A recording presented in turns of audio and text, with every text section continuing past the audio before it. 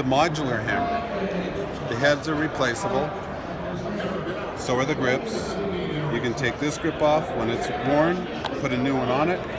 You can take the head off by taking that bolt off with a 12-point box end wrench. You simply place that on here, take it off, pull the head off, and you can put a finish head on. Yep.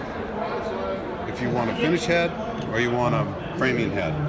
It comes in milled and smooth. Yep. So. And the smaller head is fairly new, is that right? Yes, yes. This is in prototype.